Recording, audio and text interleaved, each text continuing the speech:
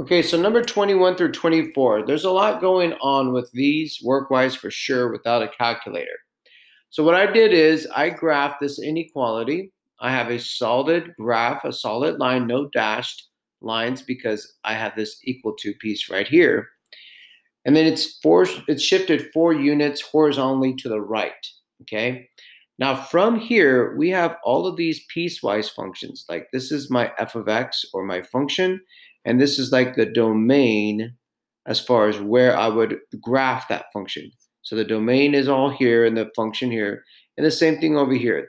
We learned piecewise functions not too long back, okay? So what we're gonna do is we're gonna match up which one matches with the graph that is represented from that equation right here, okay? So y equals mx plus b definitely comes into play, very handy right here, because all of these, what you could do is just like, for instance, let's do letter A. We could make it y equals a 4 minus x, which if I put it in y equals mx plus b form, it's just going to be a negative x plus 4. And then this second one here, it is in mx plus b form, so I'll just put it as x minus 4. Okay, so this first one, where the y-intercept is 4 and the slope is -1, it does in fact, let me circle it, this one right here does in fact look like it's representing just this piece. And it's saying the domain is from x's that are less than 4. So this will exist when x is less than 4. So to the left of this x equals 4, that's what we're going to graph this function, which in fact it does match up, okay? So now let's move on to our second one right here. Y minus 4 comes from this one, the second part of A, and it's saying that we will graph this everywhere where it's greater than or equal to 4. So from 4 to the right, that's where we're going to graph this y-intercept of -4, which if this graph did keep going on forever, it would in fact cross at -4 as far as a y-intercept, and it has a slope of 1. So A does work out so far, for sure. Okay, so let's circle A because that looks like it's the answer. Let's go ahead and prove the other ones to make sure that in fact it is the answer. So let's go to B. B has, again, I'm just interpreting them as lines. Y is equal to x minus 4, which is this piece right here. And it's saying where x is less than or equal to 4. So it's saying in this domain right here, we need to graph this. That doesn't make sense because if we did graph that, it would be way down here. Okay, we wouldn't even have this absolute value piece. All of this would be gone and you would be way down here, but that's not what we were given to graph. So we already know it's not going to be B. Looking at C, we have x minus 4, where x is less than 4. So this is a lot like B right here. We know that C is not going to exist. And then D. Let's look at the first one. Y is equal to 4 minus x. It looks a lot like A, like that first piece. But it's saying, let me rewrite this first of all in y equals mx plus b form. So that's -x plus 4. So the y-intercept is 4 with a -1 slope. So far, so good. And it's where x's are less than 4. And yes, that looks like it could work. Let's check out the second part of D. So this is going to say y's that are greater than or equal to x minus, whoops, y's that are equal to x minus 4. And sure enough, I'm looking and it does match up a lot like A. So now, by process of elimination, I see that we have to look at are these inequality symbols and where they're exactly shading. Are they shading above or below the graph? So in the original one up here, we wanted to shade below the graph. So D is not going to be the correct answer because D would say to shade all the way up here above the graphs, where A said shade below. So A, in fact, does work out. Let's move on to number 22. Okay. So number 22 is asking us to solve or what is the solution of this inequality? Okay, so what is the solution of the inequality? It didn't say, even though it says solve, or sorry, even though it says solution, it's not asking us to solve just for an x, because if it did, it would be a number line answer where we have either a conjunction or where we could have just points. We've done many of these in class, or we could have a disjunction as far as them going opposite directions. But it's neither of those, because then y would have been a number, because when you have these conjunctions, disjunctions, or points, you only have one variable, and it's x. Okay, but that's not what we have here. We have y and x, and just like we talked about in class, we're going to graph the xy coordinate plane when we have both of those variables. So let's go ahead and go to drawing a graph. Okay, so this looks like it was shifted 5 over to the right because everything with the x is opposite, and then 2 up because everything outside the x, we follow the rule. I don't see any reflections vertically or horizontally, so it's still going to be looking up. And now this y right here says we're going to shade all the y's that are greater than, aka above, this graph. So that's what the graph for number 22 would look like. And the solution is basically everything that you see. The only thing that we have to do is we have to change these lines to dashed lines, okay? Because this is strictly greater than. It's not greater than or equal to. So this would be dashed, this would be dashed, and then all the shading here is what you would have. So this entire graph is the solution to that inequality. All right, let's move on to number 23. 23, we are going to scaffold some of those solutions or systems of equations that we did last unit. And we want you guys not to forget those because those are so heavily tested, like on SAT and ACTs. So we're spiraling these into, and you will see these on the test, so make sure that you do brush up on them to make sure that you're good to go with calculator and non-calculator work with them. So here we go. A food makes a 6-pound mixture of walnuts. So we have walnuts, cashews, and dates. And the cost of walnuts is $1.50 per pound. The cashews is, so let me put that right here, $1.50, $1, and then $1.50 for the dates. All right. So the mixture calls for twice as many walnuts as cashews. So if I have walnuts and I have cashews, there's twice as many walnuts as there is cashews. So if I have 10, I have 20. If I had 15 cashews, I would have twice as many, which I would have 30 walnuts. So this is a good way to build what the equation is going to look like, because the equation is not going to be like 2w is equal to c. That's not what it's going to be, because if I put, let's say, 5 here for w, then it would be 5 times 2 is 10, which means that I would have 5 w's for every 10 cashews. And that's not the way that this is written. Okay, it's not, this is backwards. So, and we experienced this a lot when we were doing systems of equations. We have to be careful. Where do we put this to? Okay, and the way that we can see that is by doing like test numbers and see where is the one doubled. So if it's doubled over here on the right side, we want to put 2c would equal w.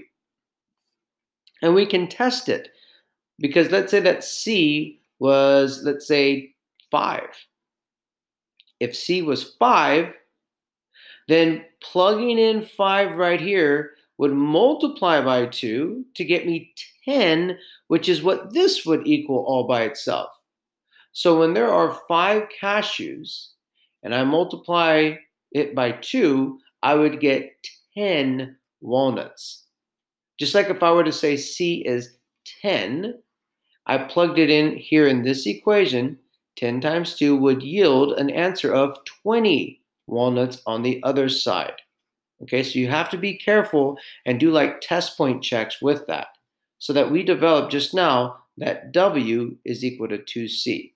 Okay, twice, the mixture calls for twice as many walnuts as cashews. Be careful. That's how we see twice as many walnuts as cashews. That means we have to each cashew multiply by 2 in order to see what this number would be, which again would be twice as many as what those cashews started off to be.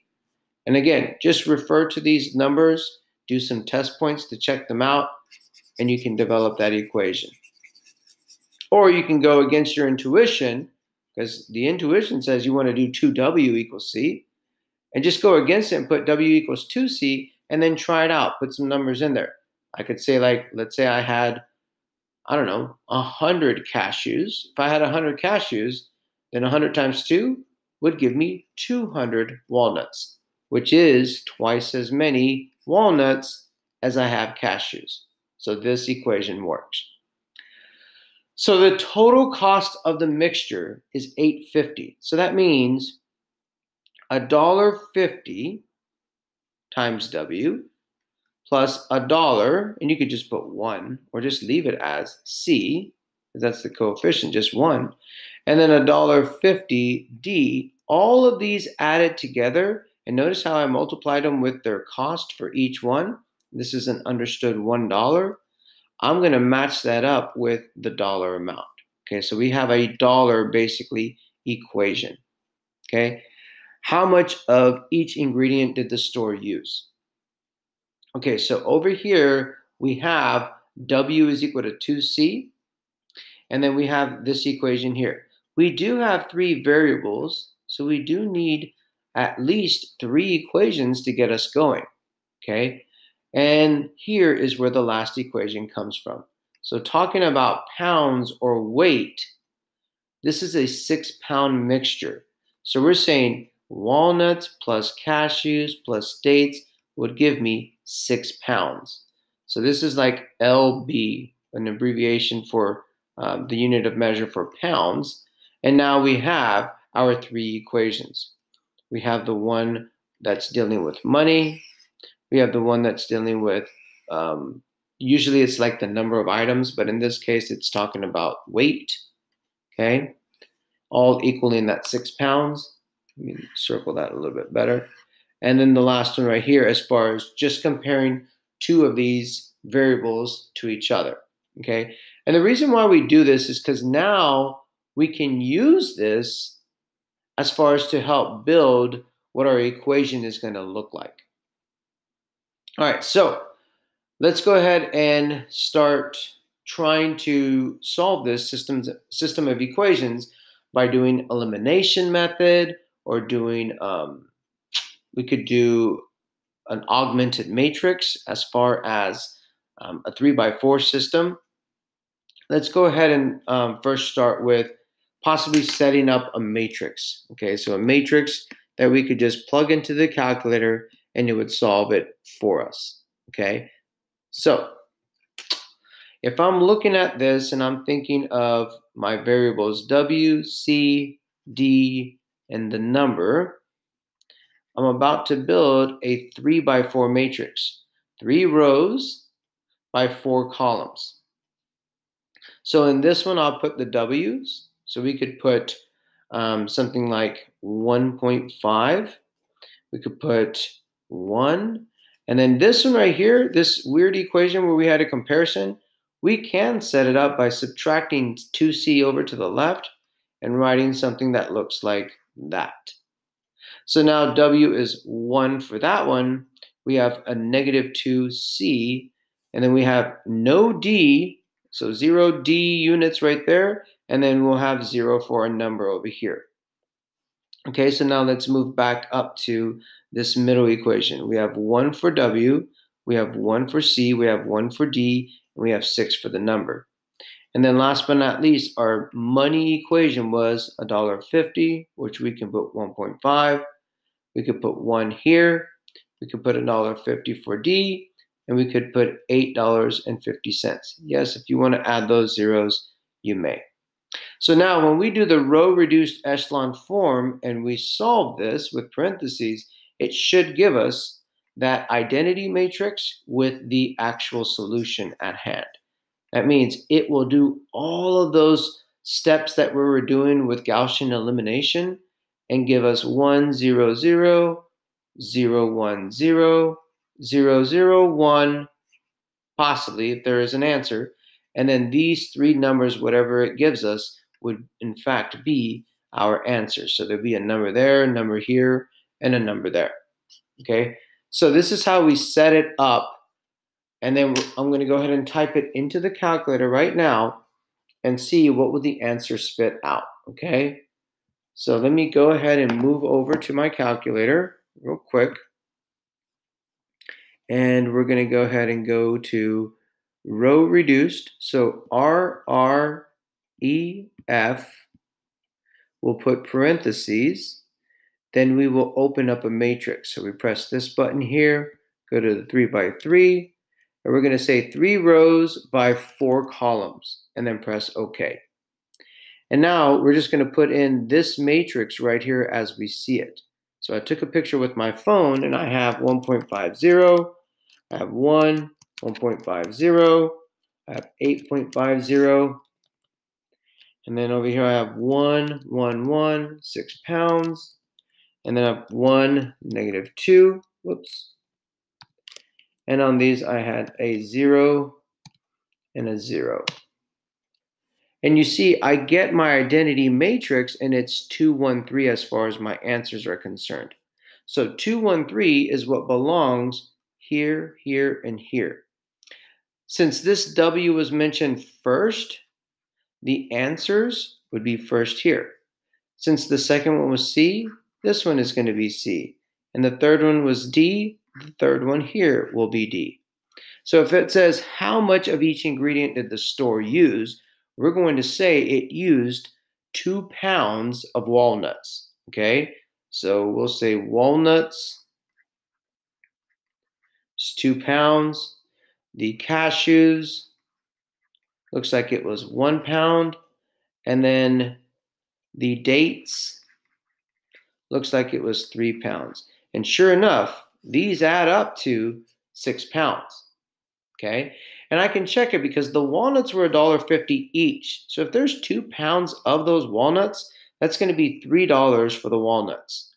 The cashews were $1 each, and since we only have 1 pound, it's going to be $1. And then the dates, they were $1.50 each pound, and we got 3 pounds of that. So $1.50 times 3 would give us $4.50. And sure enough, if I added up all of these, I would get $8.50. So they match up not only the cost, they do the pounds as well. And then last but not least, I can come over here and check this equation.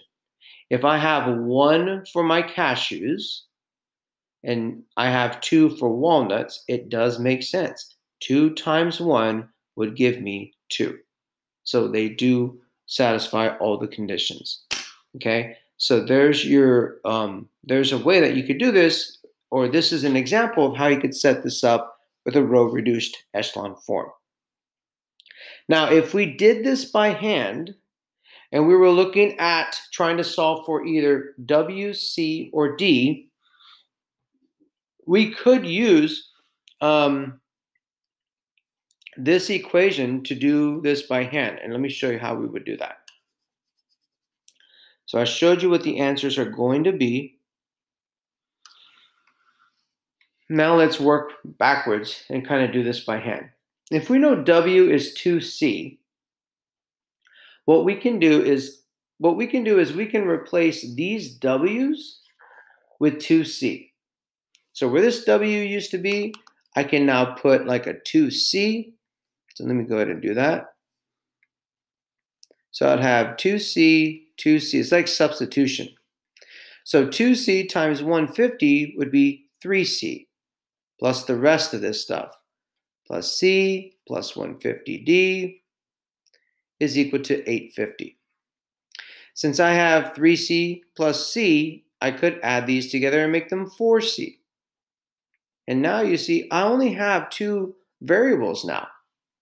Over here, this W that I made into a 2C, when I add it with this one, will become 3C plus D is equal to 6. And again, now I have a system of equations, a 2 by 3, just with 2 variables. And what we can do, if we could do substitution, or we could do elimination to basically find one of these values, okay? What I'm going to do, just for the how common we should use elimination, I'm going to show you with elimination of how you could do this. So I'm going to multiply the bottom of the equation by a negative $1.50. And the reason why I'm doing that is because it will match up with this D and give me a negative 150 that I will add together and be able to cancel this to 0. Okay, so negative 150 times 3 is a negative 450. C. When I distribute it over here, I get a negative $1.50 D. And when I distribute it on this last one, 6, it's like having 6 of these $1.50s. I know 2 would be $3. So therefore 4 would be $6. And therefore 6 would be $9. So this is going to be like a negative 9 here on the very far right. And nothing happened to this top equation. All we did was manipulate the bottom one. Because again, I'll show you here in just a bit, when I add these are going to cancel to 0. So I'm left with 4 plus a negative 450 will be a negative 50 cents C. And then I have 850 plus a negative $9 is going to be like a negative 0.50, like negative 50 cents. And now I can solve basically by dividing both sides by a negative 0.50. Then I'm left with C. And over here, a negative 0.50, I'm left with 1. And we see that right here. Cashews, there's only 1. And now I can plug it into this equation. 2 times 1 is going to give me 2, so I should have 2 walnuts. And now that I have 2 and 1 here, I can even go back to my original equation. Let me undo this little piece right here where it used to say walnuts. And I can basically, I can plug in 2 for walnuts, 1 for cashews, so that I can find out what would the D for dates equal. So 3 plus D would equal 6. And sure enough, if I subtract 3, D would equal 3.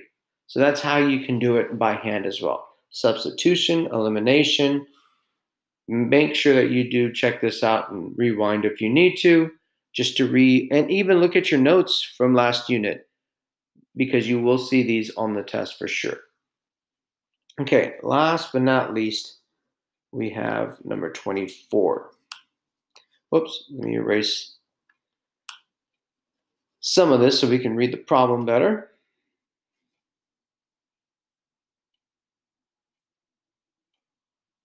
All right, so number 24 is another system. A food store makes a 9-pound mixture of barley, flakes, and nuts. So already we can say barley plus flakes plus nuts is equal to 9 pounds. The cost of barley is 150, so we could say 150 of barley plus flakes is $2, so we could say 2F. And again, on this 150, you don't need that 0, okay? You could put 1.5 and you're still going to get the same answer.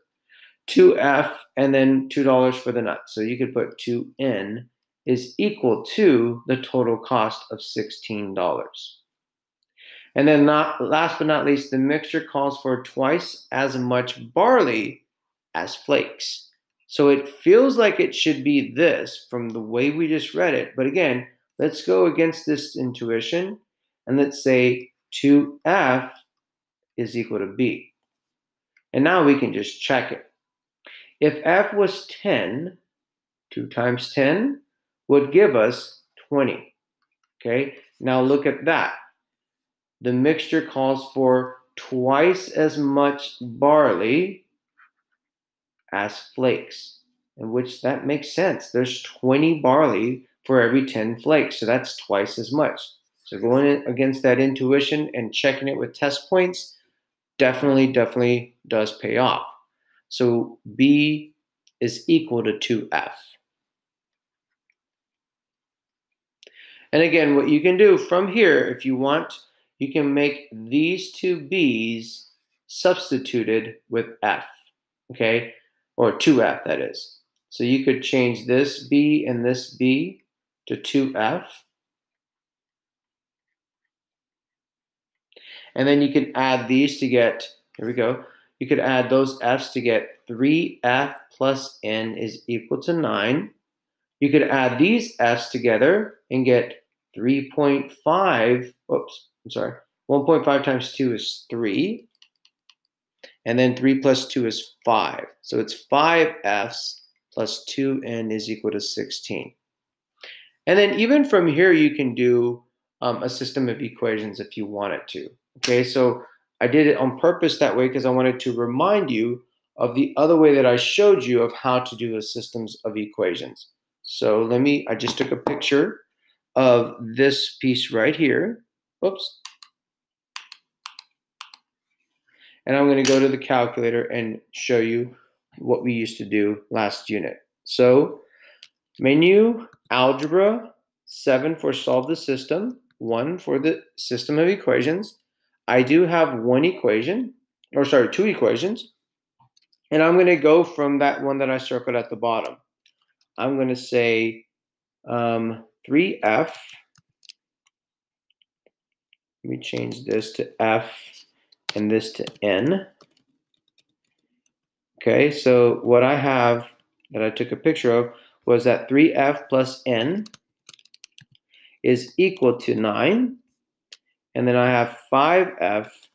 So again, you can change those letters. 5f plus 2n is equal to 16. So we get f is 2 and n is 3. Okay, so f is 2 and n is 3. And if we wanted to, we could go back to our original equations and undo these things that we used to call Barleys, so that we can use this equation in our new findings and say that b plus 2 plus 3 is equal to 9. So that's b plus 5 is equal to 9. If I subtract the 5, the Barley should equal 4. And this is my equation. Okay. Now, let me go ahead, these are my answers.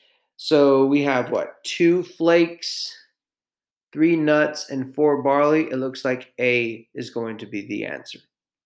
Okay. And again, what we could have done here, we could have even used that program that I just showed you with these 3 equations. Okay. So I just boxed these 3 equations. I'm going to take a picture of this now. I'm going to go back to the calculator and do menu 371. But this time I'm going to put 3 equations. Okay. So the picture that I took is of all of these 3 right here. Okay, so let me come over here and I'm going to put on this. Here we go. I'm going to put B, F, and N. And I'm just going to type them in exactly the way I set them up. B plus F plus N equal those 9 pounds. Okay. The second equation was the cost function, 1.5b plus 2f plus 2n is equal to 16. And then the last one was b is equal to 2f, that one that we went against our intuition. And sure enough, we got b is 4, f is 2, and n is 3, just like what we got over here. So there's a lot of different variations and ways that you can do this. Just wanted to give you a little bit of variations of how you could use the calculator, but also remember how to do it by hand. So those are 21 to 24.